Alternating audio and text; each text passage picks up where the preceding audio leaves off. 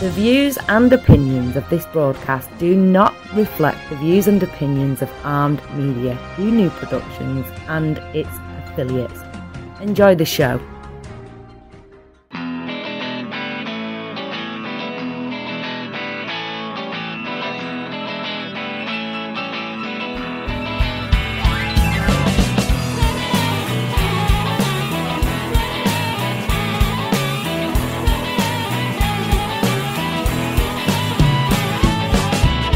Teflon Pan Man. I'm the Teflon Pan Man. Ain't nothing gonna stick on me. Hello everyone and welcome to episode number 121 of All You Can Eat. It's the podcast about deliciousness. I'm your host, Rob Rosenthal, coming to you live from Miami Beach, Florida, where it is very pleasant here. And super glad to be with you this evening. I'm coming at you today as a solo artist, if you will, no guest on the program, but a very precise theme. And the theme is sauces. And the reason I'm talking about sauces today, pretty much everything that you're going to need to know, at least as far as sauce making 101 goes, is because I think sauces are super important. I find them also not terribly difficult to make, and yet they do make an enormous improvement in your food. I mean, you know when you're having a good sauce because you know, you cherish every last bit of it. You save that little bit of bread to dip in that sauce. You go, hey, you know what? That's a good sauce. Sauces make a difference. Today's program, by the way, speaking of sauce, is brought to you by a sauce, and it's a hot sauce known as Farelli, F-I-R-E-L-L-I. Farelli is Italy's hot sauce, and I've had it, I've tried it, and I love it. Now listen, I'm not, you know how some people are just bananas about hot sauce, they live for it, they can't get hot enough, they're putting it on everything. I've never once, to be blunt, I have never once put hot sauce on a piece of pizza. I come from New York City, we have perfectly good pizza. The last thing I'm going to do is put sauce on it. Now, that said, most hot sauces have a purpose, and you can use it however it is that you want. It turns out that Farelli is a different kind of hot sauce because Farelli comes from Italy, and it's not like terribly spicy. It's what you would call medium spicy, and one of the things that makes it unique is that they're using like classic local Italian ingredients. So you're going to be finding, for example, roasted red peppers. There'll be balsamic vinegar in it.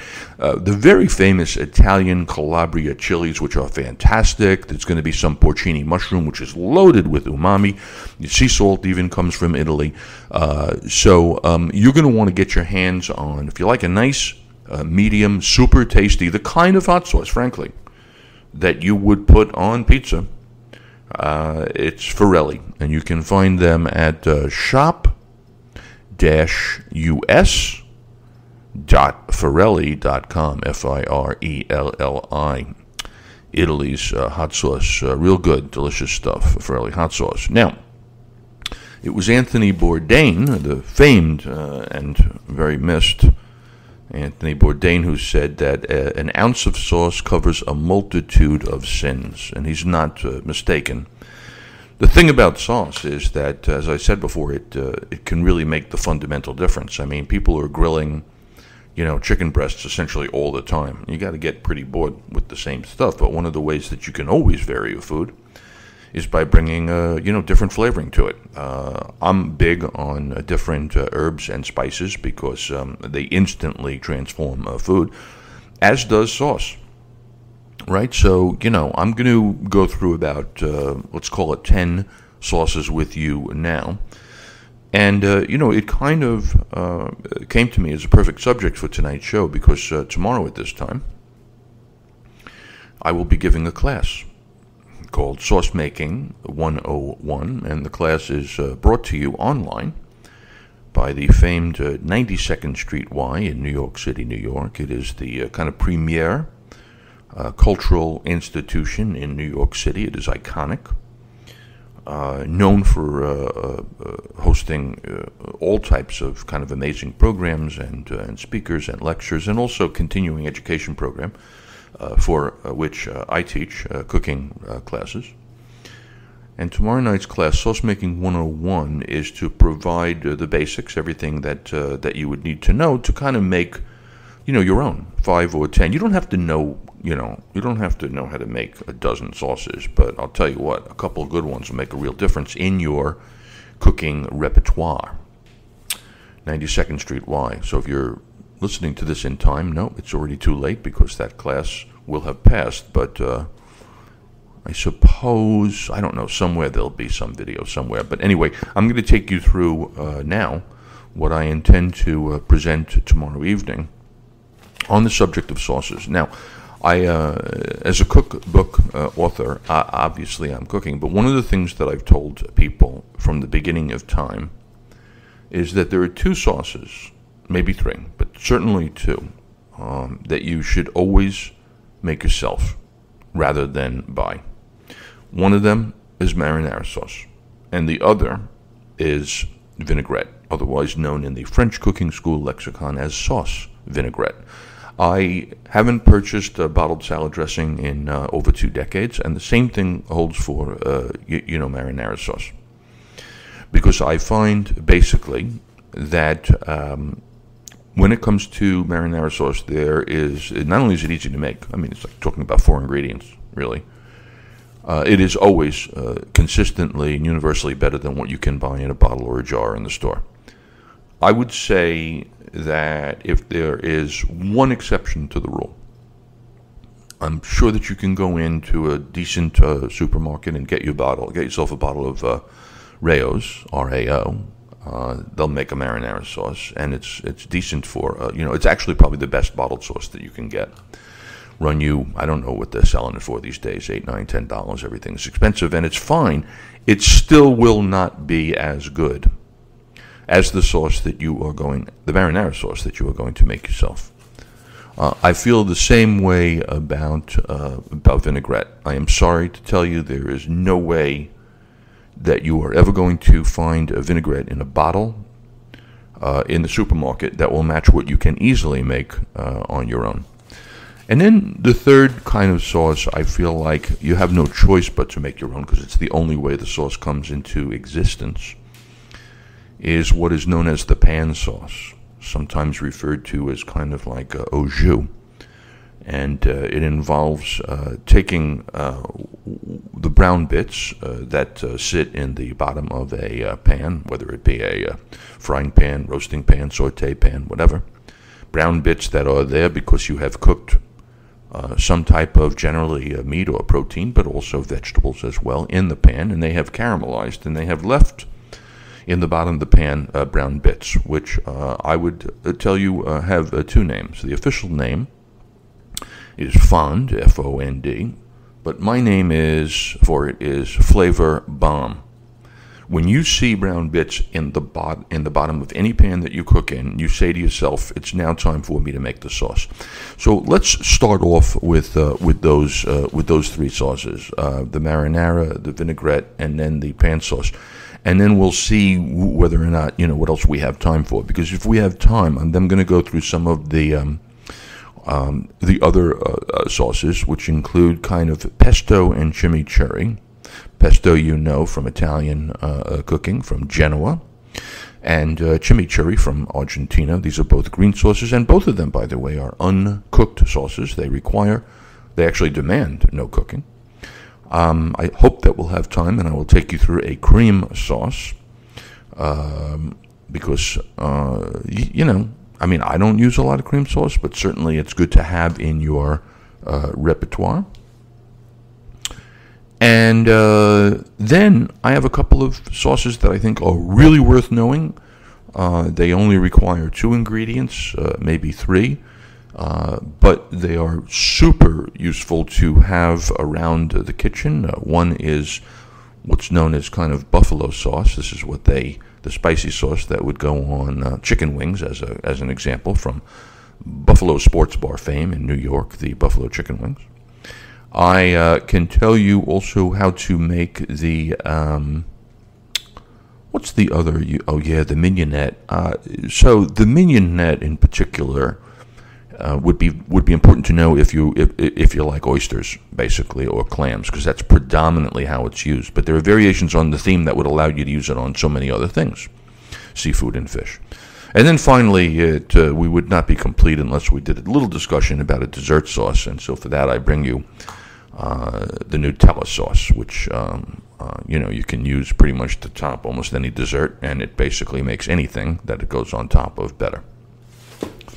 Let us start with the subject that I said. Well, even before we get into the marinara sauce, here's some general kind of rules that you should know about sauce making. And food in general, I've always said, and I've said it in my book, and I've said it everywhere that I can say it, the bottom line is get the best ingredients you can and don't screw them up too much. That, to me, is my premise in cooking. Get the best ingredients you can, don't mess them up too much. And the fewer ingredients you use, the more important that those ingredients are good ingredients. Now, this applies to most of my cooking, since I've written an entire book, Short Order Dad, based on a very user-friendly formula, which I can define in 6 words: getting the most taste, fewest ingredients, least effort. So if you're going to use the fewest ingredients, you have to go out of your way to make sure that those ingredients are real good. Now, this comes into play in sauce making, because when we get into marinara, for example, you could make a better marinara sauce than me just by having better tomatoes than I do. So it's just that simple. The other thing about sauce making is, while there are certain types of dishes or recipes that require real specificity of measurement, real kind of like precision in terms of how much of every ingredient goes in, I have to say that my experience in sauce making is that you have an awful lot of latitude.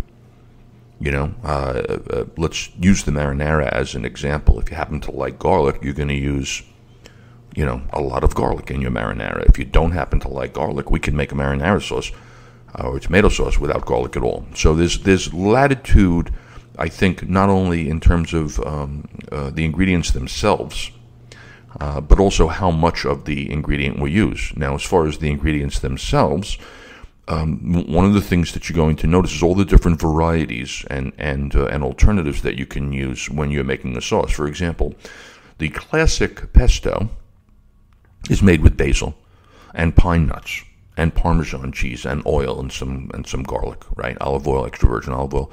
But here's the thing: you've seen pesto before that's been made with kale. It's been made with spinach. Instead of using the nuts, the pine nuts, you can sub it out with walnuts or pecans, etc., etc. So there's a lot of variety, alternatives, and variation when it comes to sauce making. The other thing I would tell you is that one of the most important things to create a successful sauce is balance. And by balance, I mean that sometimes one tastes a sauce and says, hey, you know what, it tastes good, but, it's missing something. Or it tastes good, but it feels a little, I don't know, heavy or muddy. This is very simple, right? Because oftentimes what you'll discover is that you come to kind of the end of a recipe, and you've tasted it along the way, but you taste it in the end, and you say, hey, you know what, it's a little, it needs something.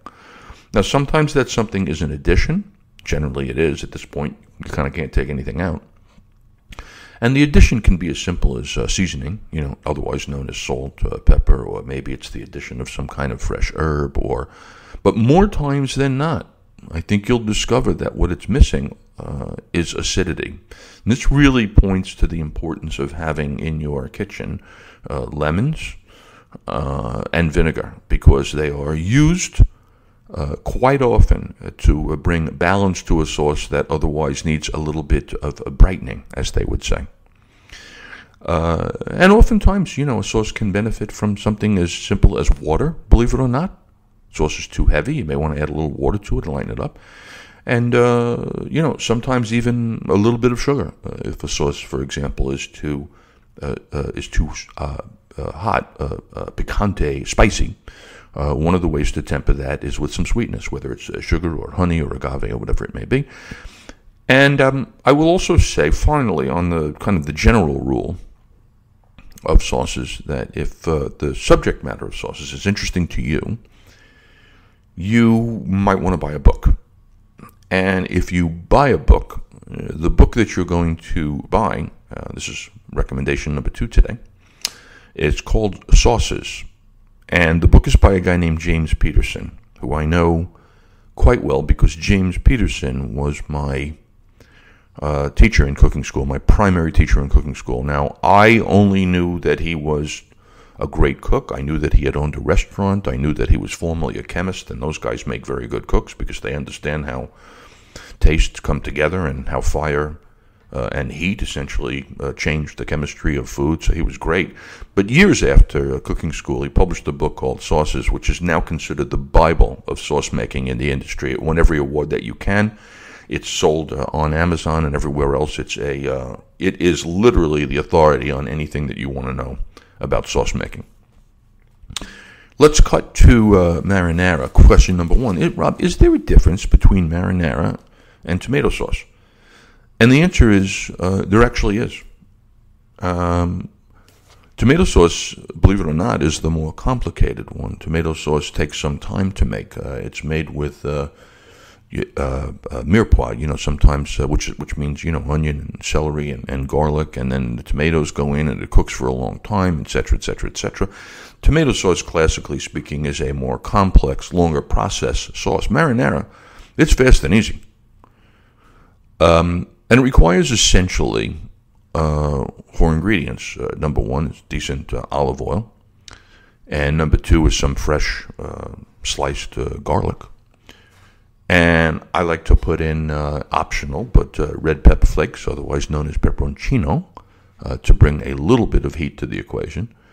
And then the kind of last ingredient before you get to the salt and pepper, crucial salt and pepper, by the way, always in any kind of cooking. Last ingredient before you get to the salt and pepper is the tomatoes themselves. And what you're looking for here are Italian plum peeled tomatoes in a can. Italian peeled plum tomatoes in a can. Now, if you can get them from Italy and they come from the region of San Marzano, you're in good shape because those are the perfect tomatoes to make a marinara sauce. But you can pretty much go to any supermarket and find 4 or 5 decent brands of Italian peeled plum tomatoes. They may or may not be from San Marzano, but in any case, that's the final ingredient. And all you're really doing here is you're frying up the garlic just a little bit. And when I say a little bit, I mean 30 seconds, 40 seconds until it's fragrant. You don't even really want it to turn color.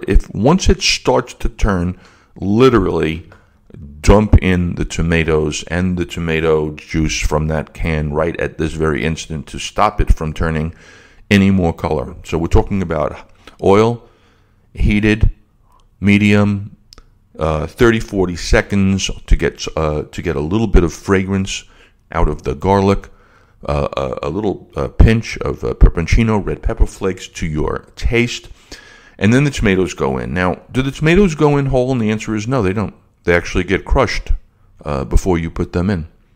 And how you crush them is either completely with your hands, which is an awful lot of fun to do, and will get you chunky, textural marinara sauce. Or you can do what I do, which is you simply put them in a blender, the whole can and the juice, and you blend the heck out of them, and then boom, they come out 3 seconds later completely pureed.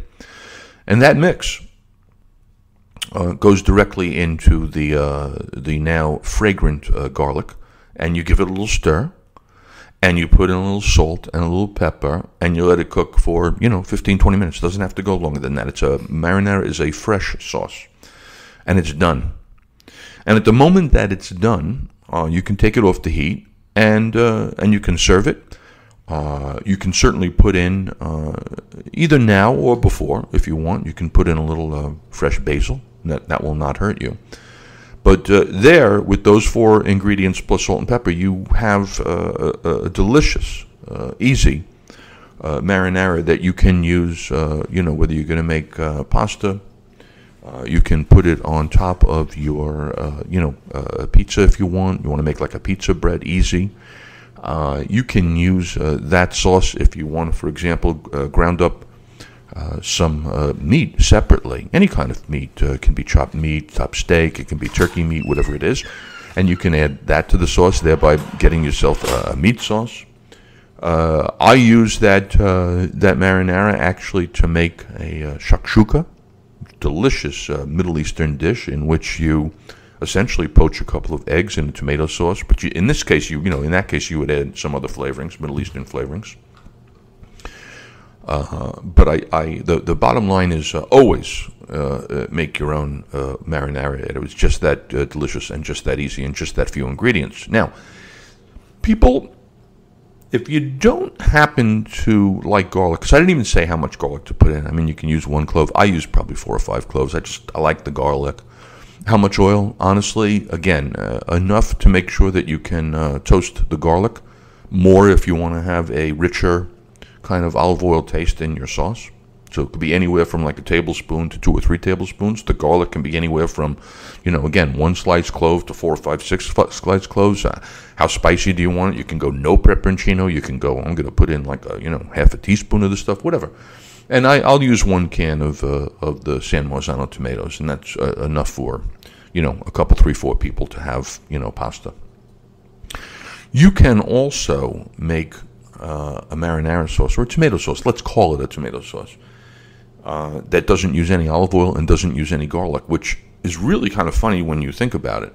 But because the sauce comes from one of the most famous Italian chefs in history, a woman whose name is Marcella Hazan, Hazan.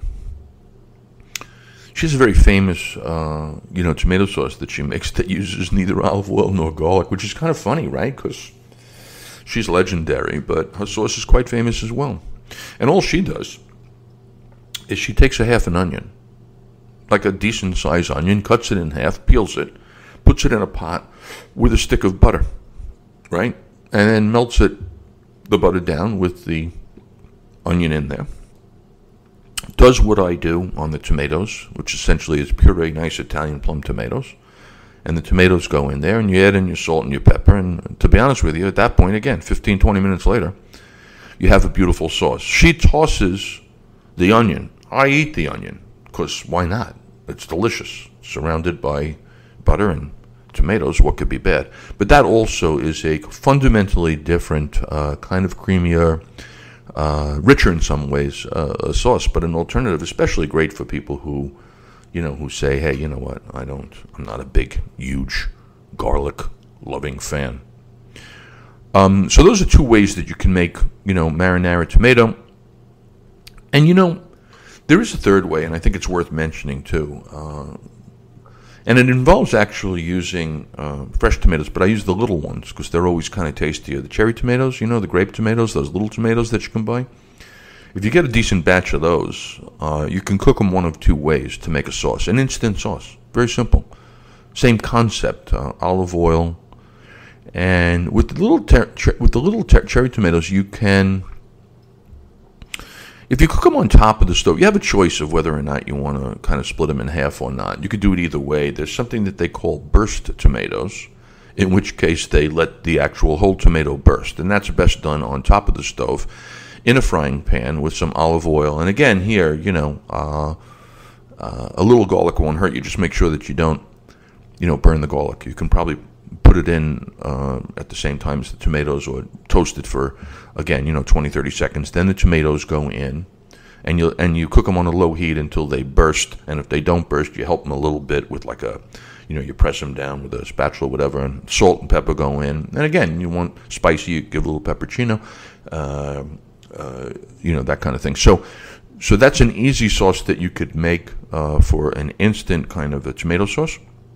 And alternatively, you can take those same tomatoes, cut them in half, put them on a baking sheet, cover them with olive oil and salt and pepper, and roast them in the oven for 20 or 25 minutes till they get all soft and the juice is running all over the place. And you take the whole bunch of them that have cooked down there, 350.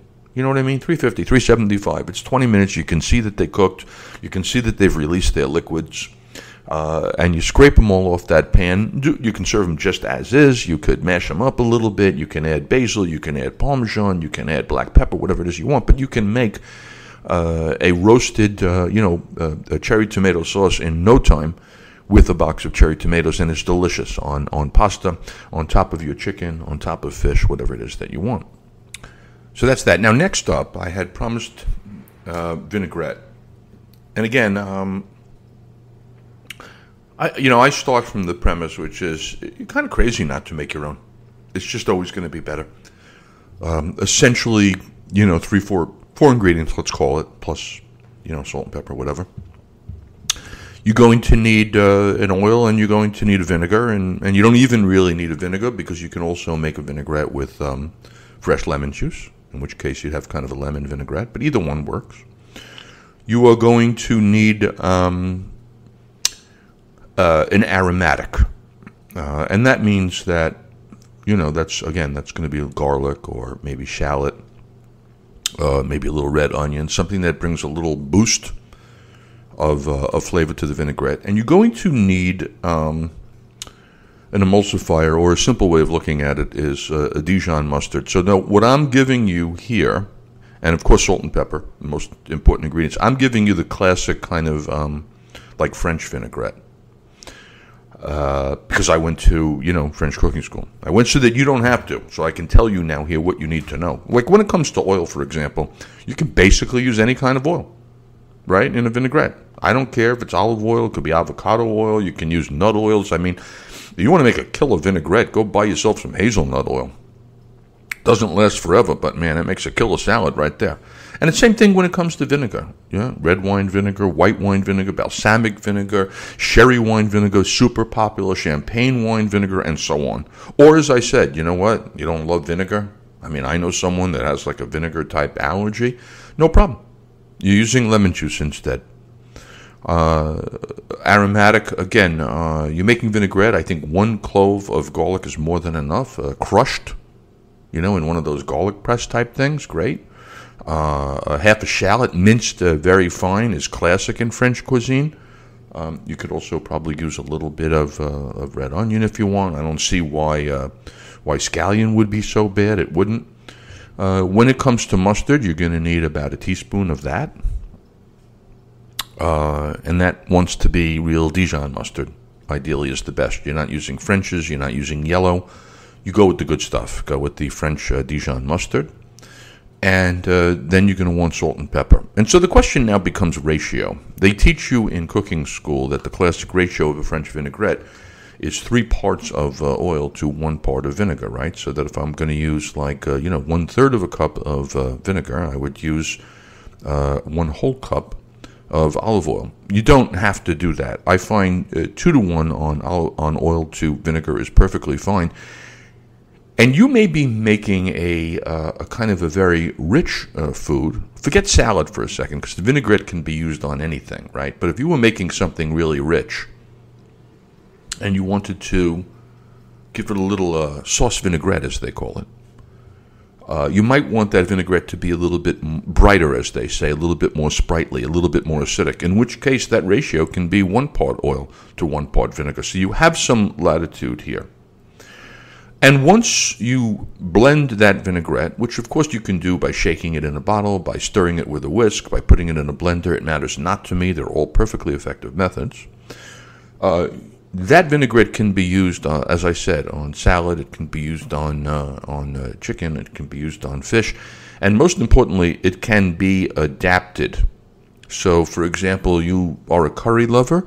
Maybe you want to make a curry vinaigrette. And so you put in a teaspoon of curry powder when you make your vinaigrette. Maybe you want to get the taste of Southwest France, right? So you use herbes de Provence, a blend of 10 or a dozen herbs from the southwest of France. So a teaspoon of that would go in your vinaigrette. And then all of a sudden you're having a, kind of a Southwest French vinaigrette. Or maybe you love, some people hate, but maybe you love cilantro, so you make yourself a nice Mexican vinaigrette. But again, bottom line is simple. Easy to make, 4 kind of key ingredients, call it a day, and totally adaptable, better than anything you're going to be able to buy in store. Next up, let me tell you about pan sauce, and it's frankly the one that I make and use more than any other, because I love heat, I love fire, and I love firing up food on top of the stove. And anytime you fire up food on top of the stove or roast in an oven, you tend to get the little brown bits that show up in the bottom of the pan that you're cooking in, right? So if I have an entire chicken and I roast it in a metal pan, not in a glass dish, by the way, but in a metal pan, a baking thing, sheet. When you take the chicken off, you see this, like, one of the things that's happened is that some of the fat has come out of the chicken. That's rendered, they call it, rendered fat. And then you see that there are brown bits. And those brown bits, otherwise known, as I mentioned before, as fond, F-O-N-D, bottom, those brown bits are flavor bombs, and they are the basis for a shit ton, as the official word goes, of sauce making. They are literally the key to so much sauce making, to start with the brown bits at the bottom of the pan. Now, the other concept that you should become familiar with at this point is the process of deglazing. What does deglazing mean? It means that you're going to take some form of liquid, and when I say some form, I mean water, I mean stock, and then potentially other things like, wine or bourbon, whatever we're going to use, right? And we're going to deglaze, which means we're going to add some water or stock or liquid to the pan, and we're going to scrape up those brown bits. We're going to get them off the bottom of the pan where they're stuck, and we're going to incorporate them and make them part of the sauce. And we do this generally with a wooden spoon, right? We try to avoid the metal here.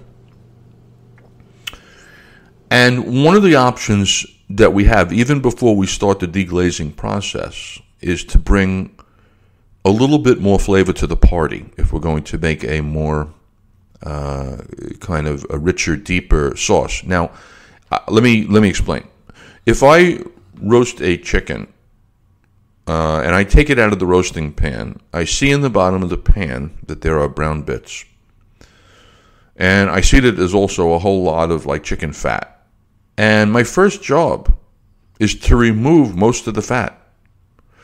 So in spite of what it is that you may have heard about fat and flavor, too much fat is not good for a sauce. But I would not remove necessarily 100% of it, maybe 90% of it, and I would leave a teaspoon or so of fat in the bottom of the pan. And I would use that teaspoon of fat. I would now put this pan on top of the heat before I deglaze, and I would consider adding in at this point. So there's two ways here. You can either add in a little extra flavor right now, or you can go right to the pan gravy or the au jus, and I do that, right? So I take off the fat, and I will literally at this point add into the pan about a cup of water, H2 freaking O. And I take a wooden spoon and I stir up all the brown bits, and the next thing I'm looking at right there is some kind of watery brown juice. And I cook it for a little bit longer because I want it to cook. I want it to actually reduce a little bit. And I taste it. And I taste it because I need to know whether or not I need to add anything in it to improve upon it. What would I add in? Salt. What would I add in? Pepper. What could I add in? Other things if I want to. But the classic, simplest, like roast chicken au jus, requires nothing more than taking the fat from the bottom of the pan and eliminating most of it, adding a cup of water, using a wooden spoon to stir it around, deglazing, that is, and then creating essentially the pan gravy, the au jus. I taste it. I may want to add a little bit of salt in. Here's another thing I may want to add in. And I may want to reduce it. If it's too liquidy and I want to intensify it a little bit and thicken a little bit, I don't have to add in a thickening agent. I don't have to add in flour. I like to reduce it over heat, let it intensify a little bit. That's fine. And then maybe at the end, I take like a little bit of butter, a tablespoon of butter, and I swirl that in to give it a little sheen, to give it a little richness, to give it a little thickness, and I'm done.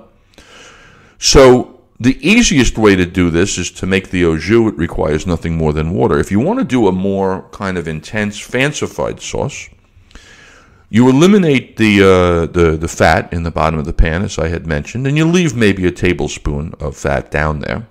And you can add in some additional, what they call aromatic flavoring, right? Because you're going to put in maybe a little shallot or a little garlic or a little onion, and you toast it for nothing more than, 30 seconds or a minute, right? And it brings super flavor.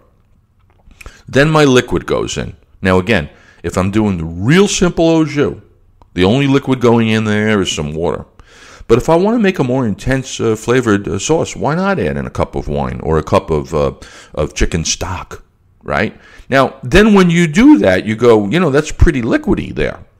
And so what comes next is the reduction, right? And so that means that it stays on the heat, and it's bubbling, and it's evaporating, and you can see it going down to half what it started with, to 1/4 of what it started with, and you taste it, and you go, hey, you know what? And don't put in salt, by the way, until after you've reduced it all the way. Because in the reduction, what happens is, and flavors get intensified. If you put too much salt in early,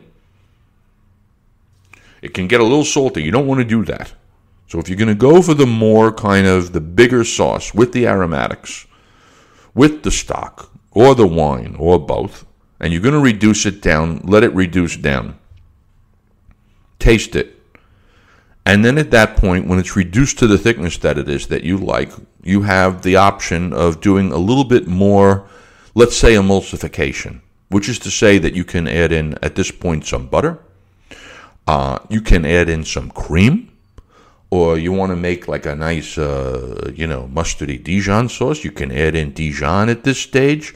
And you can also, again, kind of season the sauce, not only with salt and pepper, but perhaps you feel like, it would help to have a little bit of parsley or maybe some freshly chopped, chives, or maybe a little bit of tarragon, which, I'm deeply in love with, that slight but awesomely delicious licorice taste. So that's all possible. Of course, you're going to taste for salt.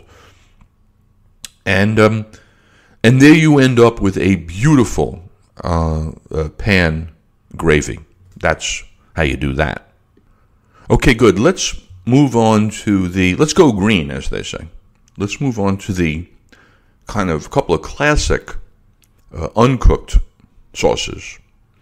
The first one is pesto, which, as I mentioned, originated in Genoa, Italy, where they happen to have a ready supply of delicious basil, great cheese, Parmesan, pine nuts, superb olive oil, and garlic. And I have just given you all the ingredients that you need to make the classic pesto, which is to say fresh basil. How much? Well, it depends how much, obvious pesto, you want to make, but let's say that you need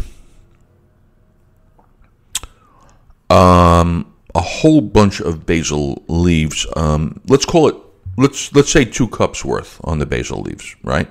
So you're going to want a couple of bunches of basil, and this is going to make you enough pesto for it's going to take only a few minutes, but it's going to make you enough pesto for plenty of people can eat this. And you're going to want pine nuts. And while you don't need a lot of them, I would say a half a cup of pine nuts is good. And you're going to have the option with pine nuts of toasting them or not toasting them. And my suggestion is to toast them for no other reason that any time that you toast nuts, officially known as kind of caramelizing them again, because the sugar kind of surfaces and browns just beautiful. The thing about pine nuts is I fail once out of every 2 times that I'm toasting nuts. Half of them are great, the other half I burn. And you don't want to burn pine nuts because they're expensive. Even a half a cup probably runs $6. But anyway, you need pine nuts, half a cup toasted or not toasted. And you're going to need garlic. I'm going to say 1 clove is fine. If you're a garlic lover, maybe you could put in more. You are going to need 2 other ingredients. You're going to need some olive oil. Let's call it a half a cup. It could be less. It could be more. The consistency is going to be a function essentially of your preference. And you're going to need grated Parmesan cheese. The better the cheese, the better your sauce. The amount of cheese, again, kind of varies. But let's call it a half a cup of olive oil here and a half a cup of grated Parmesan cheese. And you're going to need, of course, as always, I feel like I don't even need to mention it, but I do, salt and pepper. And all you're going to do, really, I mean, as far as the process goes, is you are going to,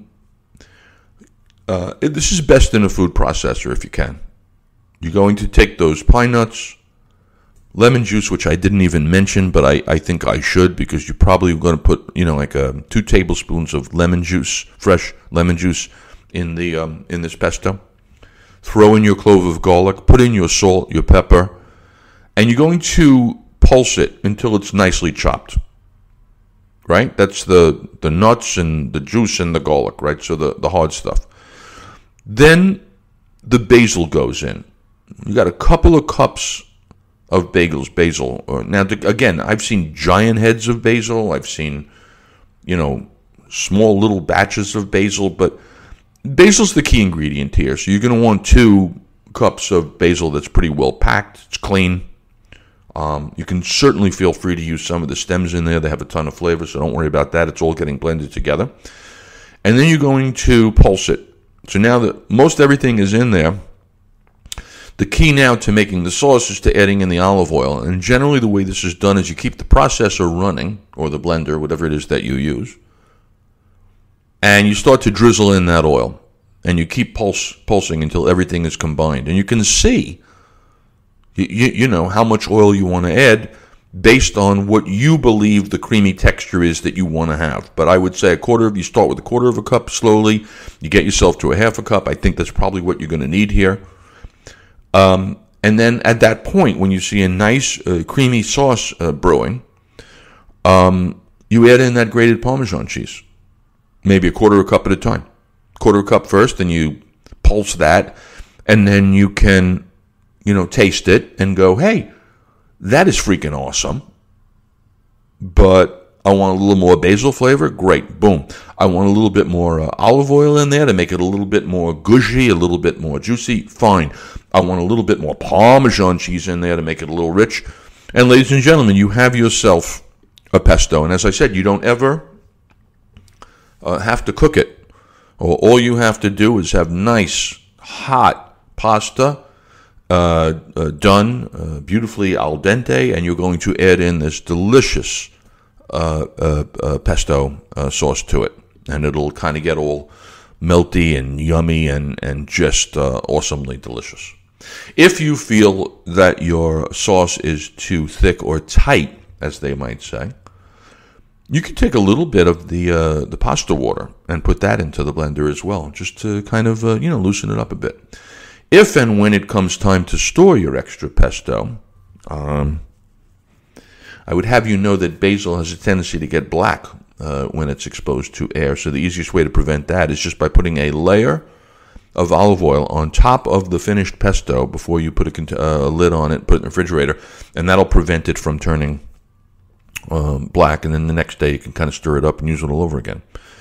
Now, the thing about the basil recipe that I gave you is that it's so adaptable, as I kind of mentioned early on when it comes to sauces, that you could make it, instead of using basil, you can use mint, you can use cilantro, you can use parsley, you can use spinach, you can use kale. I've seen kale pesto. You can also make it with arugula and that kind of thing. You can replace some of the basil with some other ingredients. So maybe you like artichoke hearts, or maybe you like red pepper, or maybe you want a little bit of avocado, which is really lovely and makes it all creamy. You don't have to use pine nuts, right? You want to use pistachios, you want to use walnuts, you want to use almonds, pecans, all good. And so those are all variations on the theme of a cold blended sauce. But as a purist, I love the original Genovese, pesto. I had mentioned also up front another uncooked green sauce, which I've had a lot of down in Argentina and in Uruguay, where they revere their cooked meat. They just love the steak down there, and they have great steak out in the Pampas, grass-eating steak. It's delicious. They put it on a grill, and because steak is by definition kind of rich. One of the ways they complement it. I mean, look, I'm insulted by steak sauce here. Whenever I see somebody use steak sauce, I think to myself, they kind of have no real taste buds, right? You don't want to be paying $20 for a piece of steak and then basically end up sucking down a bottle of Lee and Perrin's steak sauce. This makes no sense to me. However, when it comes to steak down there in Argentina and Uruguay, and even here in the United States, sometimes you get a beautiful piece of grilled steak, but you want to add a little oomph to it. And there is no better oomph than authentic chimichurri, which is, again, a no-cook green sauce of not a ton of ingredients, but rich. Well, no, not even rich. I mean, like spicy, intensely flavored, super bright vinegary sauce that will complement the steak. I mean, you can also, you ever make pork chops and go, I could use a little extra something here. Like I would serve pork chops with chimichurri in a heartbeat.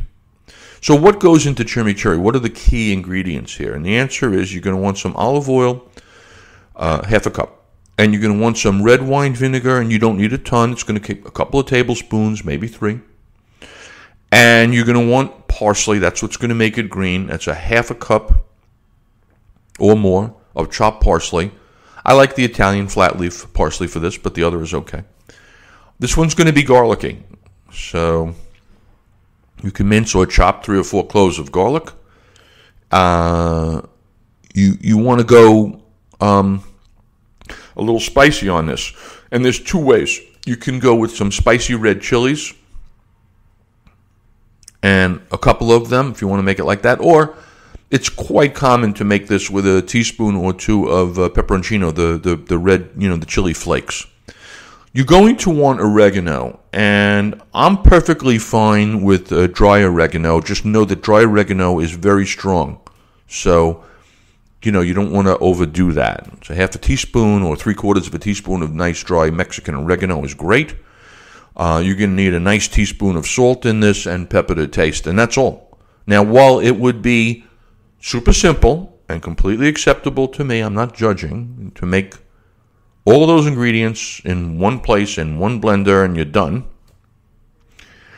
The traditional chimichurri is actually made by hand. And so you take all the ingredients, you put them in a bowl, but it means that you have chopped up that parsley finely. And so the oil and the vinegar and the parsley and the chopped up or minced garlic, and whether you use the chili flakes or the actual chilies themselves and some oregano and then your salt and pepper. And you just, you just put that all in a bowl and let it sit there for 5 or 10 minutes or even a couple of hours. So, or you want to do it a day ahead and refrigerate it, you can do that. And while you can put the chimichurri on top of a beautiful piece of grilled steak or pork, as I had mentioned, or chicken, or pretty much anything else that you want, you can also use it. Nobody will ever prevent you from using it as a marinade, right? So you might want to, paint or baste your chicken or your meat in some chimichurri before you throw it on the fire. So that's how you do that. Now, in the few minutes that we have remaining, I can provide you with 3 sauces that you can use. They tend to be what I call, single-use sauces. In other words, the application generally of these sauces is relatively specific. But the beauty of them is that they do not take many ingredients. They are basically 2 ingredients and one uses 3. So let's start with the classic buffalo sauce coming to you from Buffalo, New York, where they have invented buffalo chicken wings at a bar, I believe somewhere in the mid-60s, 1964. Buffalo chicken wings, they fried chicken, and they tossed it in sauce. And I'm going to tell you the sauce that they tossed it in. It's Frank's hot sauce and butter. Those are your 2 ingredients. And so all you do is get yourself a cup of Frank's hot sauce and get yourself a stick of butter and melt them and swirl them together. And you have buffalo sauce. So fry your chicken wings, roast your chicken wings until they're super crispy, roast chicken thighs, which I do, until they are super crispy. And when they're ready, take them out and drop them into your buffalo sauce made with the Franks and the butter, and swirl them around until they're well covered, and there you have buffalo chicken wings or thighs. Or frankly, I made last week buffalo cauliflower, and it was really good, right? Super crispy roasted cauliflower, which you can do in the oven, you can do in an air fryer. You can add some breadcrumbs to it if you want to give it a little bit of extra texture and whatever, and next thing you know, I toss it in that buffalo sauce, and people are happy. Serve it with blue cheese dressing, serve it with ranch dressing. It's fantastic. Another 2-ingredient sauce, my friends, was taught to me by the lovely and talented Giada De Laurentiis, who you may recognize from Food Network fame. Woman has an addiction to chocolate, but the sauce that she taught me was Nutella sauce. You're probably familiar with Nutella. It is the hazelnut and chocolate sauce made in Italy. It is what I call the crack cocaine of the kitchen. And while I can eat it straight up with a spoon or, smear it on something, I find that its best application is the way that Giada taught me, in which you take an equal amount of Nutella, let's call it a cup, and heavy cream, let's call it a cup, and you put that together in a little pot on the stove, and you swirl around until it has a texture of gorgeousness, smooth and delicious and pourable. And you pour that on anything. Pour it on ice cream, obviously. Pour it on a piece of pound cake. All of a sudden, you have a great dessert. And I don't know, we'll just go back to the tablespoon method and grab a tablespoon of the stuff, maybe shoot in a little bit of cheap whipped cream, and that's dessert for some people. And then finally is the mignonette. Now, I even though I save it for last, it's kind of like not least. Mignonette. If you look up mignonette, you essentially only find one reason to use it, and that's on raw oysters. So, if you're a person that says, you know what, I'm not interested in oysters, you may not be interested in mignonette. But that's not to say that you couldn't use it for other things as well. But even if you just were to use it for oysters, all you really need are 3 ingredients to make a mignonette. And they would be a tablespoon of freshly grated black peppercorns, right? You're going to need about a half a cup of vinegar, and that generally is red wine vinegar, but you could use white wine vinegar or I suppose like a champagne wine vinegar. And you're going to need 2 tablespoons as well of shallots that have been finely chopped. And that's it. You combine and you stir. And that's going to be enough liquid there for a couple of dozen oysters. But if you ever have fresh oysters, and I suppose it's fine on clams as well, you could probably use it on shrimp instead of using cocktail sauce. This is beautiful. It really brings out the sweet kind of brininess of these sea creatures. So black pepper, vinegar, shallots will make you a vinaigrette. And so there you have it, ladies and gentlemen, for this evening, an entire discussion on Sauce Making 101, brought to you by me, Rob Rosenthal, your host, here on episode number 121 of All You Can Eat. The other 120 episodes can be found at this point on iHeartRadio, either by searching for All You Can Eat or Rob Rosenthal. Also available to you on Spotify, All You Can Eat, I suppose, would be the way to look for that. I do have a book, if you want to see 100 of my recipes and another couple of 100 pages on how to cook, called Short Order Dad, One Guy's Guide to Making Food Fun and Hassle-Free. You can find that on Amazon. And if you are interested, let me see if I can find the link right here. Where would we find the link? And the answer is right here, probably. If you're interested, I'm giving 2 more classes after the sauce making class. One is going to be Midwinter Comfort Foods. Yeah, there you go. And that one's going to be on February 16th, 6:30. Where do you go to find that information? You go to 92y.org. www.92y.org/92u, like the letter U, like university, /cooking/food/drink. 92y.org/92u/cooking-food-drink. You can see all the classes that are available, including the next couple that I'm giving.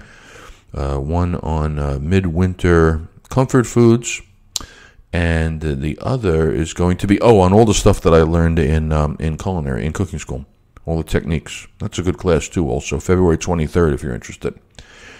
Right, so that is everything for this evening. Sauce, classes, fun, and the like. Pleasure to be with you back on soon. And until next time, remember this, life is short, so never waste a meal. I'm the Teflon Pan Man. I'm the Teflon Pan Man. Ain't nothing gonna stick on